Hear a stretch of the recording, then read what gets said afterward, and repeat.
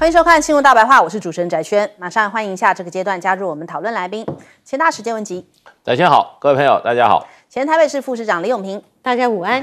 前退役少将厉正杰，翟轩好，各位观众大家好。好，我们立刻来关注一下哦。今天是8月15号，对于中国大陆来说的话，这个意义非凡，因为这也是日本无条件投降79周年哦。日本应该要抬起头，先在历史面前弯下腰。今天央视新闻有这样的一个报道啊，他就讲说，79年前的今天，日本是宣布了无条件投降，14年山河不屈，14年浴血奋战，换来中华儿女以铁铮铮的这样子的等于说铁骨战强敌啊，以血肉之躯筑长城，换来了这场得来不易的胜利哦。那但是呢，在同一个时间，你看到日本却是很多他们的比较右翼的一些政治人物啊，跑去靖国神社，甚至呢还有这样的一个日本的经济新闻的报道，共同社也有报道，就说岸田文雄透过代理人以自民党总裁名义，也向靖国神社提供了这个预串料，就是祭祀费，所以引发了中方的不满。大家都知道，靖国神社里面目前供奉的就是对于中国来说的话，其实是非常等于是挑起了这一场这个中日战争当中的一些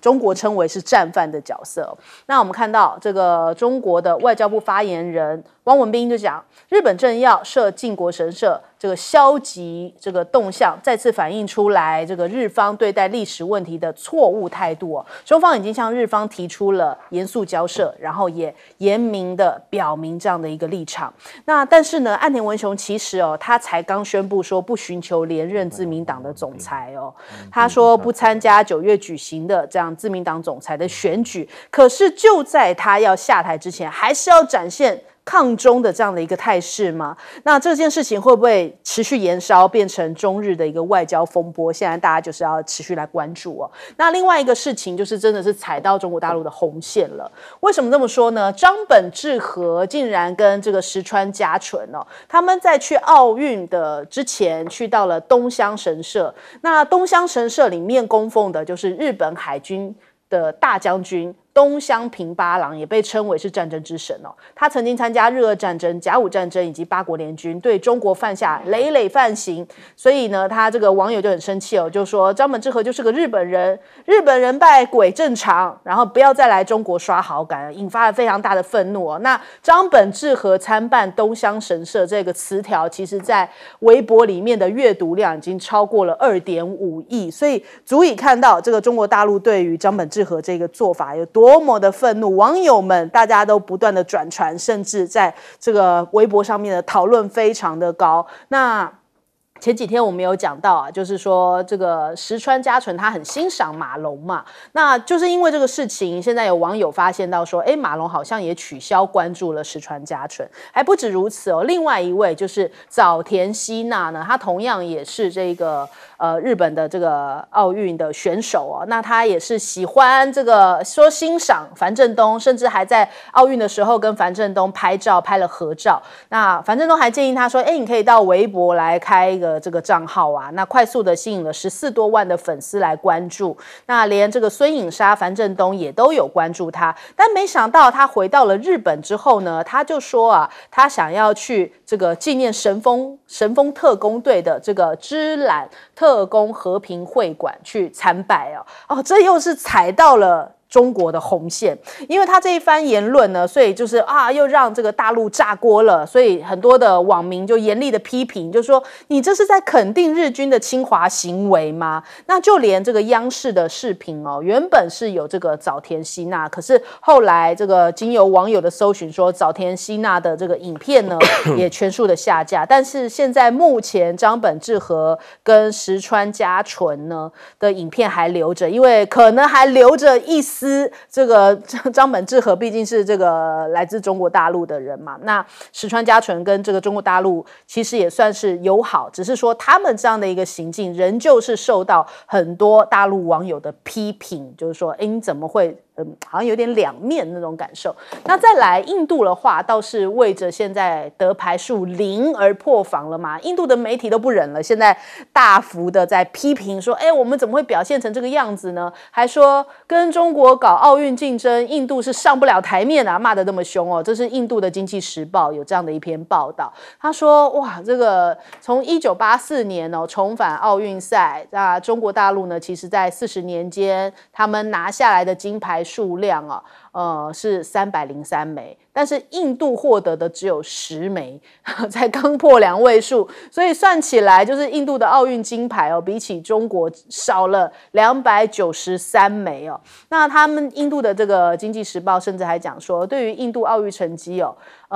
这个14亿人口实在是很难以接受，这样一面金牌都没有办法获得。那是不是代表说这个有非常大的一些问题？就是应该是在整体来讲，是不是在整个准备上面、投入上面都不足？所以是这根本的问题，应该是经费啊，或者是说根本就对于体育上面的重视度是不够的。那再来我们看看，那比喻一下。印度14亿人这个比喻真的是太传神了。14亿人0金牌，然后呢，最后拿下了这个1银5铜的成绩。然后人家讲说，好巧这个张雨霏一个人呢，也拿下了1银5铜的成绩。所以张雨霏一个人就等于说打平了印度这一回去参赛的成绩啊。因为印度在赛前是叫嚣讲，我们要在奖牌上超过中国啊。那殊不知整个奖牌加起来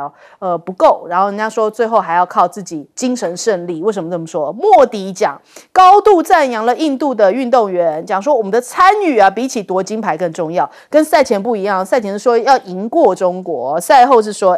这个过程才是重点。我们来问一下介老师，介老师怎么看？这个张本智和跟石川佳纯他们的就是说跟中国大陆渊源非常的深。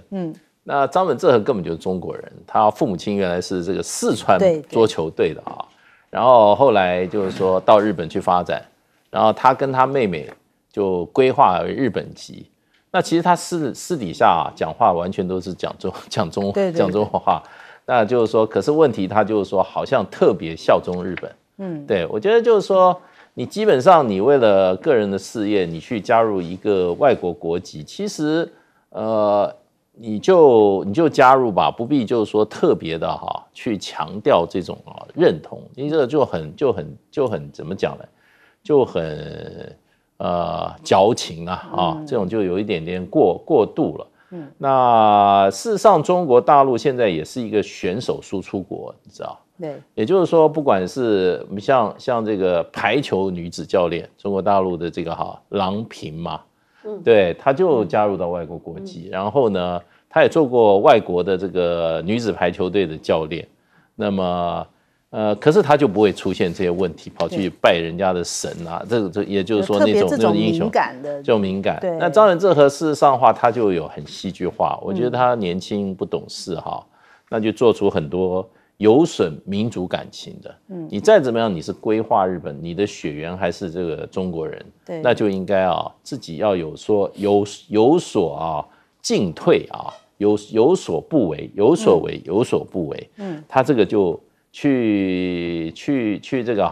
等于说去蹭日本我觉得这个从日本人角度上来看，心理上也不见得看得起他。就他又希望有中国大陆市场，可是你又去拜这样的庙，就是很不合适，很不合适。那所以其实他在中国大陆原来有一点球迷的，有一些人对他还是没有那种恶感。可是他这种举措的话，那会得到中国大陆网民的这种愤怒会引起，那也是很正常的。那这个石川佳纯，事实上他10几岁就到中国去学过乒乓球，对，他出道很早。所以他讲流利的中文，对，还有一点点我听过他讲，还有一点东北腔对，他有点像那个福原爱的那个味道，可是他的中文没有福原爱那么溜，他可以讲，他也会讲。我今天他在访问的时候，他这个中国记者用中文问他，他还说，我要不要先翻成日文？然后他就翻成日文给在场的这些日本的记者，然后他回答的时候，他就用中文回答。我想，怎么中文讲这么流利？那他其实他已经退役了，那这次他在这个，我觉得在这个巴黎的奥会啊，他有一点特别在抢风头的感觉，特别在抢风头，而且他好像对中国大陆的这个马龙啊，特别啊跟他尽量抢同框，然后他一直抢了很多镜头，因为他本身长得还不错，所以也很受人家注目，又会讲中国话，所以他现在照日本有说法，他可能就是他找个第二个事业，他可能像进军演艺界，所以他在争取很多好感。可是问题他这个去参拜这个什么东乡神社但是一定触怒中国大陆的这些网民的，所以我觉得他们可能想要在中国大陆还要受到大陆这个网民的接受这个可能性大概已经路已经断了。自己踩到了红线。我们来问一下永平姐怎么看？这个日本首相岸田文雄他已经宣布他不会再选了嘛？那简单说，他要卸任下来呢，可是临去秋波却为了要表达他的反中立场还是要继续去刺那个中国大陆最敏感的神经，就是靖国神社的问题。因为大家都知道，其实日本的军国主义那时候会有那么多不怕死的什么神风特工队什么的，跟日本的那种宗教性的背后的那个精神支柱然后呢以牺牲自己想要成全他的这个民族大业有很大的关系，而这个你牺牲自己成全你日本的那个大和民族的这个民族大业，可是你牺牲的是中国人民这个许多人的死难特别大家真的如果有机会去南京看一看那个南京大屠杀馆，我想大家那个感受会很深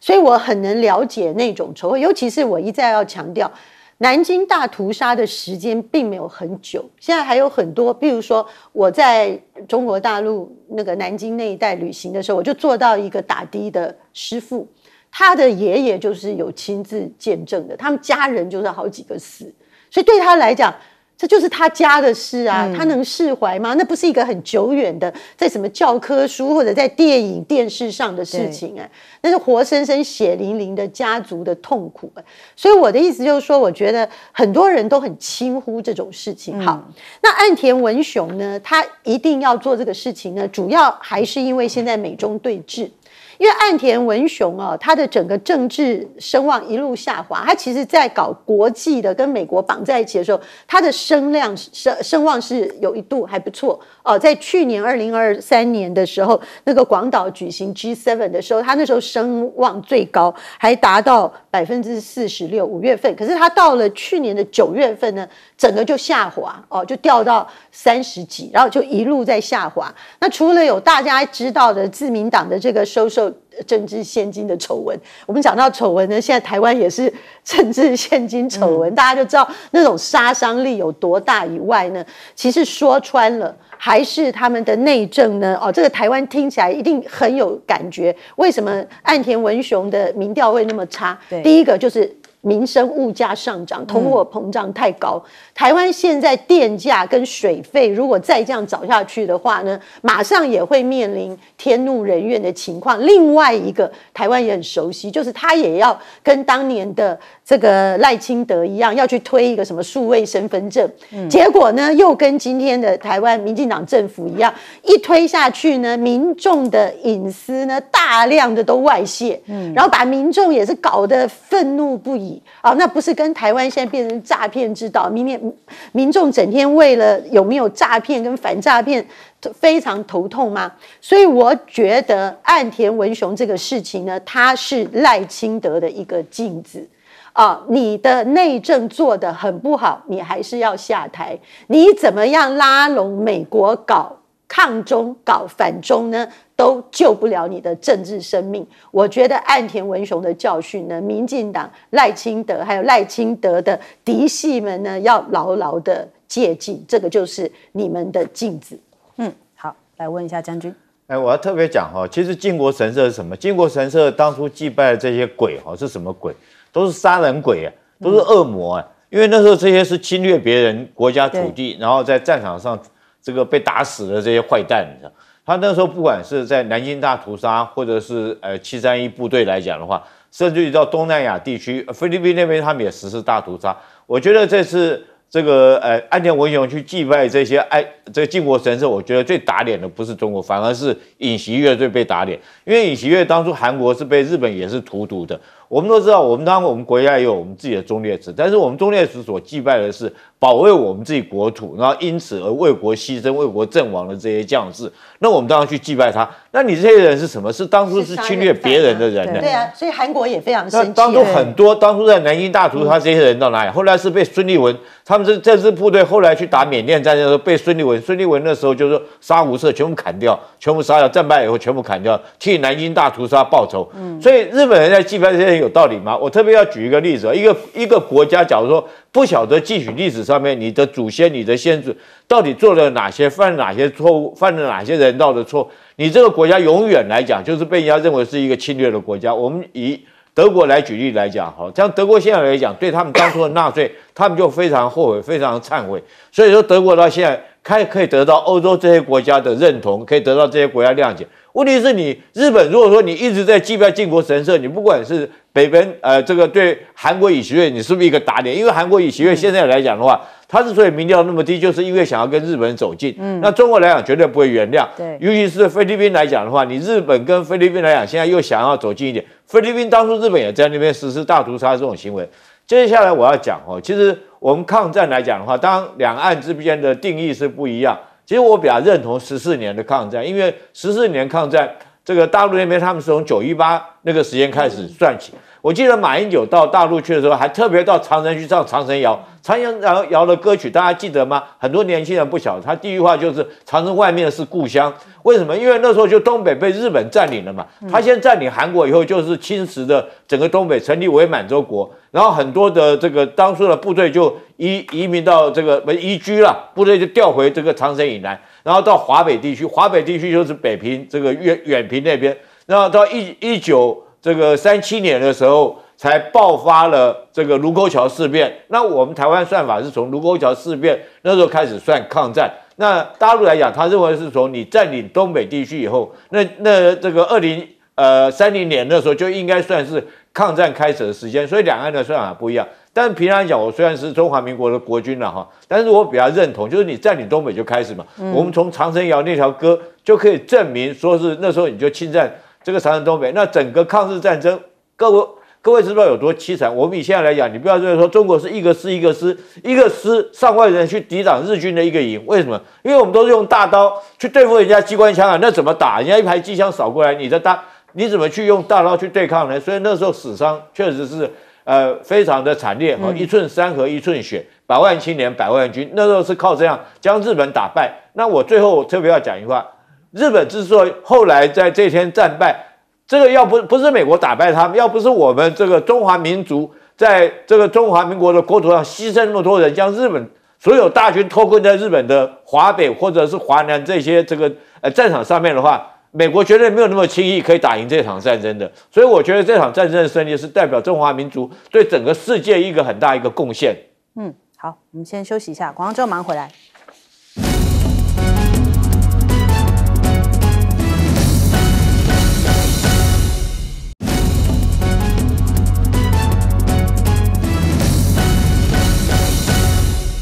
好，来关注一下现在目前中东的战火有，五角大厦预估说伊朗还是会在本周来攻击以色列。这科比讲说可能就是会在这一周来发动大规模的攻击，所以现在目前严阵以待那五角大厦的发言人赖德被问到了，这个伊朗是不是有可能会采取这样的攻势？他说对，所以我们现在是很认真在看待这件事情，而不是说好像一直在开支票说要打了这样子，好像狼来了一般。他说不是的，真的是会打那再来看看这个英法德，他们讲说呢，就联手警告伊朗不要轻举妄动如果你攻以色列的话，会破坏和平。他们希望呢能够赶紧踩住刹车所以他们在字句间一直在警示伊朗，千万不可以对以色列采取行动因为现在以色列的这种反击力道你看对于他这个反击加萨也是没有停止之日的所以如果再掀起第二场战争的话，他们觉得会把整一个全球的局势都卷入到这个危险的战局当中。那美国现在是不是用一种另类的方式，干脆出卖以色列算了，来释放善意听说呢，这个伊朗不具名的消息人士向科威特的新闻报透露，美国在中东国家阿曼的这个斡旋之下，秘密派出了高阶安全代表团去到了伊朗，然后提供了一份秘密的资料。那秘密的资料就是呢，以色列情报特工名单，这是哈尼亚之死相关的这个名单那等于是向德黑兰，就向伊朗释放出善意，希望能够缓解伊以之间的紧张局势。也就是说，撇清关系，这跟我们无关这是以色列干的这个暗杀事情那再来也暗示说，你伊朗可不可以自己处理掉这些特工那就取代掉你们打仗，就是你们直接就是你要报复的话，就针对这些人，然后不要变成是大规模的战争嘛。所以有这样子的报道在怀疑，就是说是不是有美国有这样私底下跟伊朗交涉的动作。那为什么会这样子讲呢？因为其实你看美国的这个美军前上校，他们也讲说70位以色列特种兵还有美军在这个也门遭遇突袭，被全歼全部被歼灭。那这个意思会不会也有可能是美国泄露消息呢？因为现在到底有没有美军是一个谜是不是他们的合作方式，美国现在干脆选择我脱队啦，我不要跟你以色列绑在一起了，我把消息转给别人，看看是不是别人能够治得住以色列。因为对于美国来说，以色列现在挺头痛的，让拜登好像都劝不听纳坦雅胡也不听他的。那再来看一下这个美国美选，当然也是会受到这些战局的影响川普现在挺危险的，7个摇摆州的民调几乎全输了。那贺锦丽现在摆脱了拜登的执政累赘因为拜登的执政当然有很多这个什么执政包袱，所以看起来贺锦丽好像已经翻盘了。在7大摇摆州最新的民调跟5月相比感觉上面目前只剩1个州领先。那我们来看一下这个亚利桑那州，然后密西根州，还有北卡州、宾州、威斯康星州都是贺锦丽胜那现在川普只剩内华达州啦，连乔治亚州都是打平所以看起来这个局势好像已经被逆转过来，让川普有点担心。那共和党的大票仓在佛州这边其实呢最近2次的大选都是川普获胜那佛州最新民调显示，川普的优势明显缩水，领先贺锦丽只剩下5个百分点那这个川普的支持率是47%，贺锦丽是42%，跟过去大幅可以比较拉开一点的这样的一个优势，看起来好像明显的是下滑。那共和党籍的州长迪尚特在2022年以来，其实他是握有主导权的，再加上民主党选民登记人数大幅落后共和党所以佛州的基战指数明显下降，也就是说共和党其实占有优势啊。但是根据这个分析5个百分点的领先对于川普而言是一个非常严重的警讯，所以共和党呢绝对就是能够在佛州大胜的人士而言，他们觉得说哇，怎么会比起预料中来的小，你的优势怎么只剩这么一点点。那尽管贺锦丽仍然处于劣势，但是他们觉得说这个佛州拉到这么近就是一个非常危险的讯号。那现在川普还有一些争议，就是是不是真的不想要女性票了，还在那边讲说贺锦丽的照片像极了他的老婆梅兰妮亚，人家讲说你在讲啥呀。这个我看一下这个川普最近一直在狂骂贺锦丽一下子说笑起来像疯子一下又说你的照片跟梅兰妮亚很像所以他越骂民调越低3个关键摇摆州其实民调大概他都输了4%，所以幕僚就开始出来踩刹车希望就说你不要再攻击贺锦丽啦，赶快回归到这个政策辩论上面。就连海莉本来好像感觉上面川普在这个枪击这个暗杀事件之后呢，好像全部共和党都归位，海莉本来是他的一个挑战者嘛，那时候当然也是跟他站在一起，但现在看起来这个局势海莉是不是又跨远了一步呢？他现在对于川普团队是表达失望了，还想说停止抱怨贺锦丽吧，感觉上面他好像也不想要跟川普绑得那么的接近那现在民调认为说这个一般美国人觉得贺锦丽比起川普更更诚实、守纪律，所以现在已经是只要你诚实，就已经是足以可以让大家信任的一个美国总统人选，是不是？因为川普常常这个讲话不过脑，或者是话说得太快，反倒是引起了一些美国人的反感。因此，这个对比来说，贺锦丽只要诚实，我们就觉得很棒了，是这样的感受吗？我们来问一下介老师。对，其实贺锦丽的一个优势就是说，她还算是一个比较像一张白纸一样，她还可以在上面你任凭她去这个发挥的空间还有。那仇恨感的话，不是那么强，不是那么固定。那喜好感的话，也有待去这个去怎么样营造出来。所以她的这个弹性空间是比较大的。其实川普是已经比较没有弹性空间了，所以我以前就认为，就是说这次这个选举的成败成也川普，败也川普，就看喜欢川普的人有多少，讨厌川普的人有多少。很多人是不见得是对贺锦丽有强烈的感情，但是可能就讨厌川普，讨厌的要死。对，所以就是说那原来因为说实话。那个拜登也很不讨喜了，民主党内部都认为他就是不可能赢的嘛。那你现在换了一个贺锦丽上来，又重燃了希望。这贺锦丽的蜜月期比想象的还要长。对，所以他现在是等于说他是一个新人的红利也就是说现在他事实上他都掌握的还不错，所以而且整个的美国的自由派媒体可以说就是说要去川普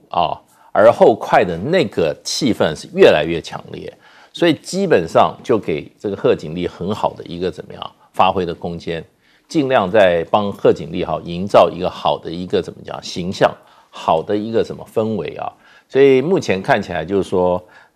很多看起来民主党的选情有往上走的这个趋势。不过就是说接下来的话，民主党的大会在这个开会的时候，还会把这个声势还是会继续往上带的。我想这个是正常的情况之下，那是一个民主党一个团结，然后展望未来，然后迎接一个新领袖，然后的一个很好的造势的时机啦。所以我讲侯子令他这个声势还会继续往上走。可是接下来有2场辩论，那个就变成就是说会影响。就是说贺锦丽是不是喜欢他的人会维持或者会更多，还是对他会有一种失望？我想这个9月10号的总统的辩论那么会有一个关键性的一个影响。在接下来最近才确定10月1号2个党的候选人的副总统候选人也敲定了要进行辩论，所以这2场辩论的话，我觉得是2个都是拐点，都很值得观察。那所以现在的话，我觉得就是说，我认为还是贺锦丽的蜜月期，一个延长的一个蜜月期的一个这个一个声势，也就是说还没有定案，还有变数有。好，我们来问一下将军。我觉得以色列跟美军的这个特工部队在也门被干掉的事情，70个很可能是真的。刚开始的时候，我听到这种新闻，我也觉得可能是一个八卦，不太可能。后来我只是去梳理一下时间这个以色列对这个伊朗发动攻击的时间是7月31号。那这则新闻发布的时间，传出来的时间不是说发布了，因为美国官方跟这个也门胡塞都没有正式公告，这个官方没有官宣。那从这新闻发布的时间是8月7号。那这时间上面就很巧合，这是第一个那如果说是这种特工作战的话，应该是这个在之前或者是隔一段时间。那为什么那么巧7月31号跟这个之后没多久就传出来这则新闻？第二个，我们要看一下4月份那次这个埃及对以色列报复行动，它是打哪里的？它虽然说号称发射了300多枚的这种无人机或者导弹，然后以色列也说我拦截率99%，但是有一发没有拦截到。那一发很巧妙落到什么地方呢？落到以色列的一个这个南部沙漠里面一个机场，而这个机场也没有打到跑道头。他打你说他准吧，他是说不准，没有打到跑道头。你说他不准吧，他又很准了，没有打到跑道头。为什么？就是我对你没什么太大的伤害，我只知道打到你跑道旁边一块空地上面。但是你知道这个机场为什么要选这个机场，然后来突防来打击成功呢？就是因为那时候去轰炸叙利亚。大使馆的这架战机来讲，是从这个机场起飞的，就是我让你这个打一下机场打一下，表示说你已经采取到了报复的行动。所以这双方来讲，每一个细节都有它的模拟在里面。那这次来讲的话，我们合理怀疑会不会是这几个特工人员？这次来讲的话，伊朗就扬言要打哪里？他不是要打平民区，他就要打你摩萨德的情报机构，因为你当初来对我这个伊朗的国土来实施暗杀的行为，那暗杀的后面的这种主使的人或者是策划人就是摩萨德的组织，所以这次来讲，会不会是摩萨德的这些特工人员，然后到伊朗境内去实施对这个哈马斯的首领实施这个暗杀行动？就这些人，他就把人头交给胡塞组织去。这第二个我怀疑的，觉得很可疑的。第三个来讲的话，他们为什么要进去这个地方？因为我们知道最近的话，这个也门组织它不过就是一些拖鞋党，但是他在前一阵子突然打掉一下美国的 MQ9 无人机，那很奇怪，你用什么东西打下来的？而且华盛顿航母前阵子传说被命中了，那在这种状况之下，以色列跟美国会不会借着这个理由派这个特工部队到也门去，准备对这些这个也门所有的这种基地里面这种机密的武器来实施特工破坏作战？所以很可能这时候进去，那这个情报由谁给的呢？是俄罗斯给的。那问题是谁给俄罗斯的？会不会是就像这个翟轩刚刚讲的，就是美国给俄罗斯，俄罗斯给也门，然后让你们已经采取了报复行动？那在这种状况下，你消气，就不要再打了。好，来问永平姐。刚才厉将军已经说明了他为什么认为说这个消息有可能是真的哈，我也这样子的来看，因为很简单。现在拜登呢，他如果要维持住他的所谓的历史遗产好了，因为他已经要卸任了嘛，哈，那他最重要的就是他不能够去拖贺锦丽的后腿，也就是说不能够让中东呢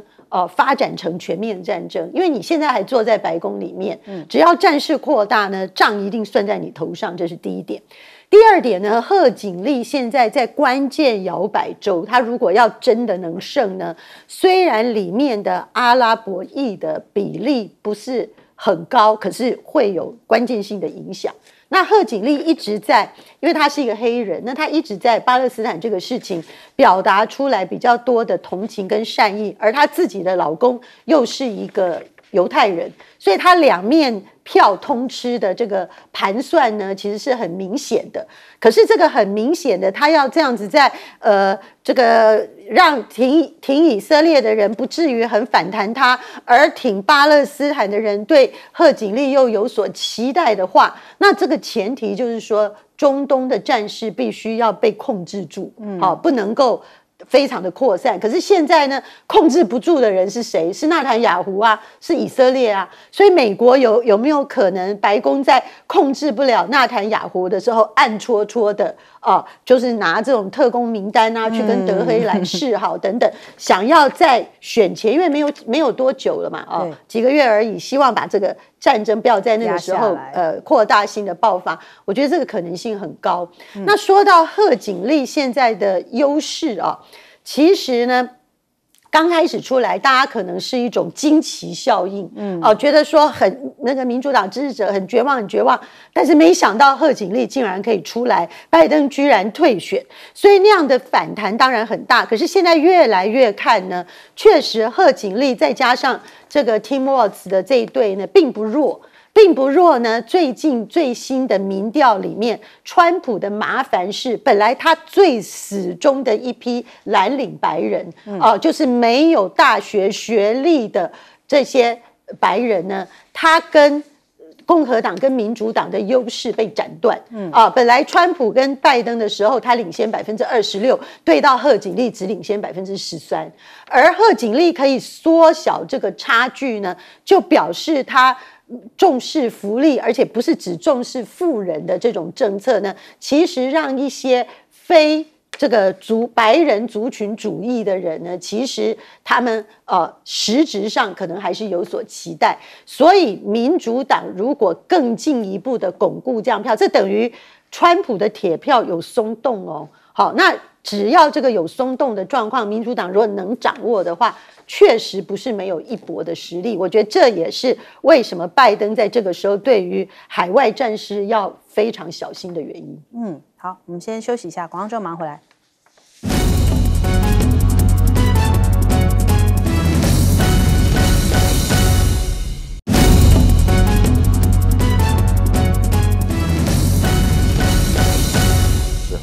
好，我们来看看昨天这个法国的飙风战机在空中相撞，然后就造成了2名的飞官殉职，然后1人幸存那根据呢这个科隆贝莱贝勒这个镇的副镇长说，他跟法新社讲，就是在午后的12点30分左右，就听到了一个巨大的声响，然后当下大家就是这个镇民啊，也都想说，发生什么事情了？是飞机相撞吗？就出来一看，哇，竟然是2个飙风战机在空中相撞那马克宏后来也证实了这件事情，说现在目前肇事原因仍然在调查。虽然法国当局讲说这是一个意外，还没有查清这个肇事原因可是外界也在有很多的阴谋论就开始出来，就说法国你不是之前讲得很凶吗？说什么要派兵就是协助乌克兰打到俄罗斯去，这件事情怎么来的这么的好像你这个奥运一结束就发生这个事情，所以现在大家开始又有一些其他的联想那再来我们看一下乌克兰现在这个好像全力反攻他1周攻占了这个库斯克74个聚落，比起俄罗斯7个月打的都还要来得多现在普京是赶紧任命他的亲信上火线来救火，那所以现在看起来就是你现在是乌克兰来真的，是不是俄罗斯会激发出更大的一波反击力道呢？那乌军我们来从地图上来看，已经宣称占领了俄罗斯的领土1000平方公里还要建立缓冲区。从这个图片上面我们来看这个库斯科地区呢，现在目前乌克兰已经打进去了，那他们说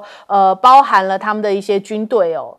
这个蓝色的区块是他们占领的地方，那这个有这个标记的地方是他们占领的一些军队的部队的分布所以已经有这个74个聚落是被他们所占领下来。但是呢，感觉上面情势很好可是乌克兰却放话说要结束突袭的条件。乌克兰的外交部就讲说乌方其实没有兴趣来接管库斯克州的这个地区就希望俄罗斯越早同意这个诉诸和平的一些这种手段，然后来结束这场战争。人家觉得很奇怪这个为什么情势大好你反倒是要和谈呢？但是有可能这是他已经梭哈了，就是是不是乌克兰军就是我们奋力一搏这样子来制造一些谈判的空间，有可能是他这样的一个操作那我们看看现在欧洲的智库就示警，这个乌克兰的军力恐怕要面临终止了，就是说他已经把所有的一些军事能够派出来的人也好，然后武力也好，全面的这样进行了反攻。那接下来如果换普京反应过来，恐怕就惨了，就是因为普京现在已经让他的亲信爱将这个临危受命，赶紧上线，要准备来进行反击了。如果这一次的反攻俄罗斯造成了俄罗斯更拉高这个战争规格的话，这场战争可能更难休止。那另外我们来看看这个前大使这个美国驻俄的前大使苏利文就讲说呢，由于华府过分夸张，就是普京之前讲的红线嘛，就是说你不可以打到我这个俄罗斯来，如果打到我俄罗斯来的话，我要进行这个对于北约来进行反击他们现在感觉上面乌克兰好像打得不错，所以他们的讲法上面又变了，说我们当初真的是高估了俄罗斯讲红线这件事情应该要更早的提供乌克兰一些这种可能有这种决定性的这样子的一个武器那现在到底是如何呢？英国的金融时报就讲说，他们取得了俄罗斯的一些机密文件显示，恐怕俄罗斯已经准备好反击了。怎么样的反击呢？他们的核弹已经瞄准了欧洲32个目标，就是说他讲的红线也许是真的他的这个核弹已经在动作，而且已经瞄准了。他说的，如果你打进我俄罗斯本土的话，我要反击北约，这可能是真的。不过有人在讲说，这就认知作战你不用看密件也知道他一定是瞄准他，难不成瞄准别的国家嘛？这跟北约无关的国家但是这32这个数据看起来好像这个真有那么一回事，它已经有这32个部署已经完成了，那是不是各方面要发动大规模的飞弹空袭？再来还有一个事情，是不是也要翻开来重新来调查，就是北溪的管线破裂的事情。记得在俄乌战争的初期的时候发生这个事情的时候，好像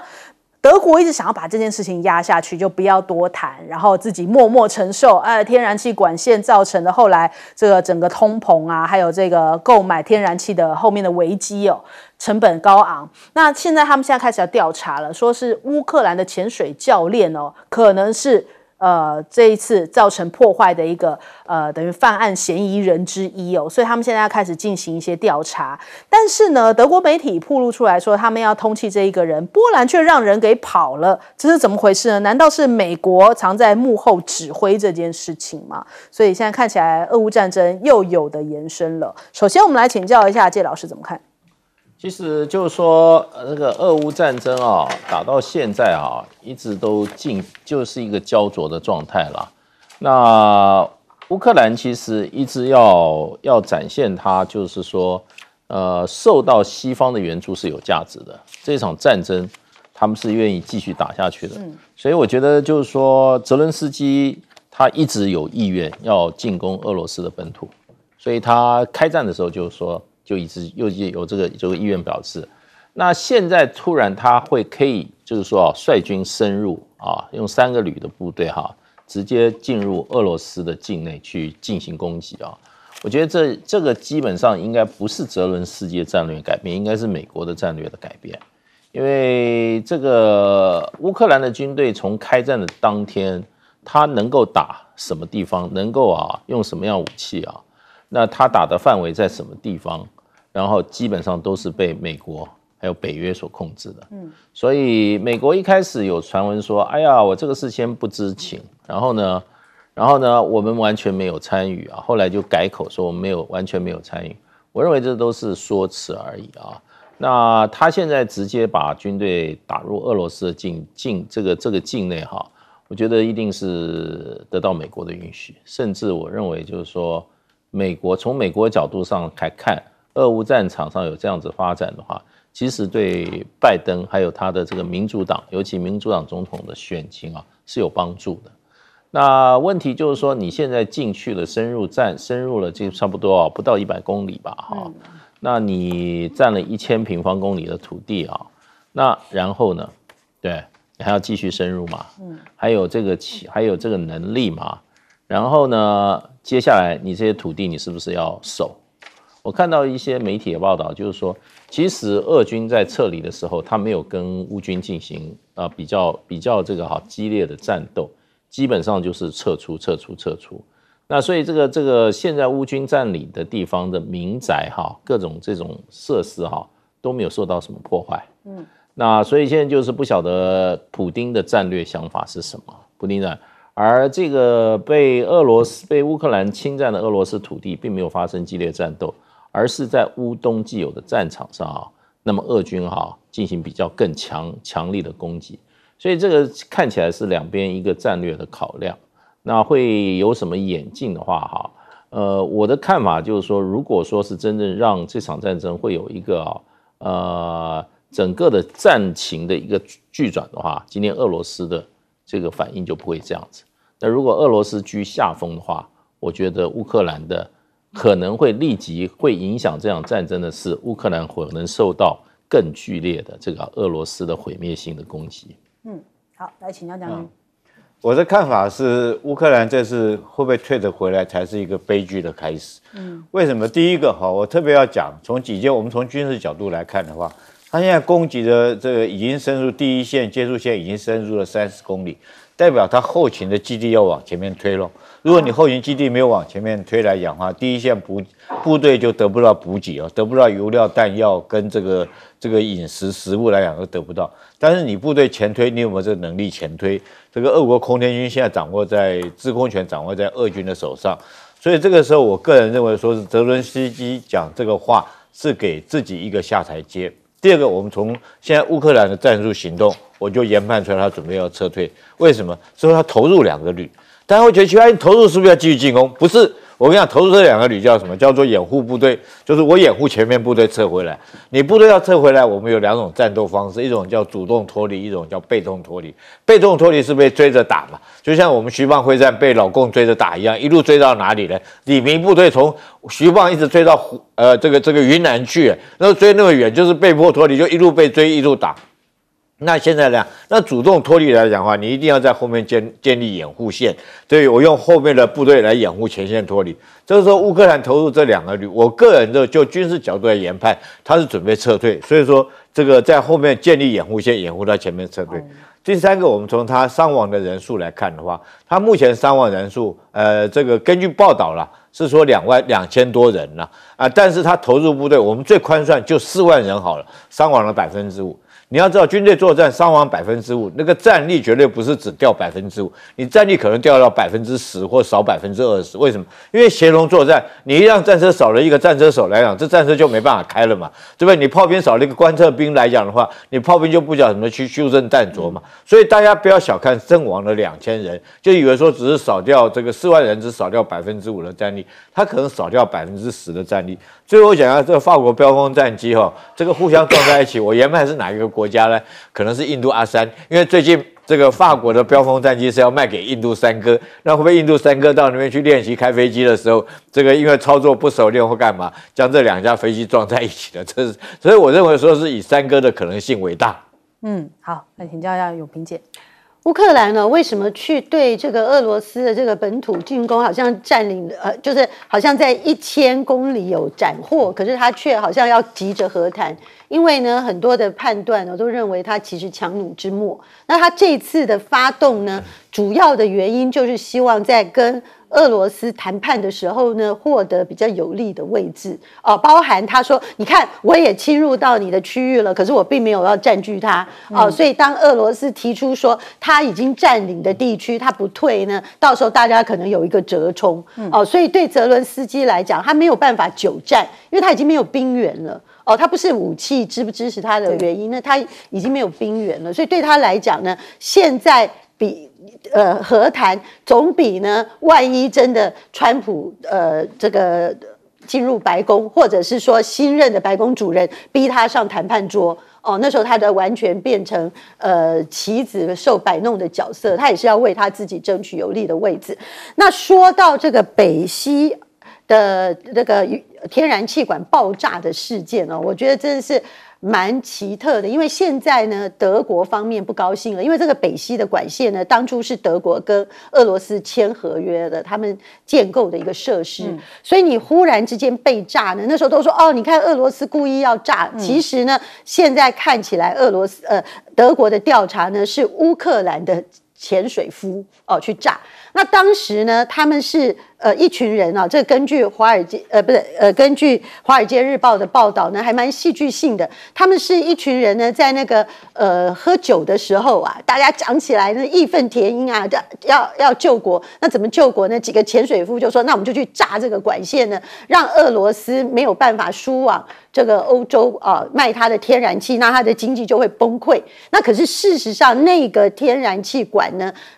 因为是德国共建的，所以你这个其实是一种战争行为你等于是侵入人家领域，所以这个后果其实蛮严重的。所以当时美国知道说乌克兰有这个想法的时候，他是去要求施压泽伦斯基，这都是《华尔街日报》的报道。结果泽伦斯基是同意，结果被谁否决呢？那个不服指令呢，被他的总司令乌扎日内不服从命令，然后不服从命令炸了之后，然后大家再这样互相推诿。那今天呢，被发布的这个乌克兰潜水夫从德国通缉，结果跑到波兰，波兰把人就放走，他就回到乌克兰了。所以你说像这样子的后续的影响，对整个欧洲的团结很可能都产生疑虑。对，但是真相越来越明白了。是，谢谢。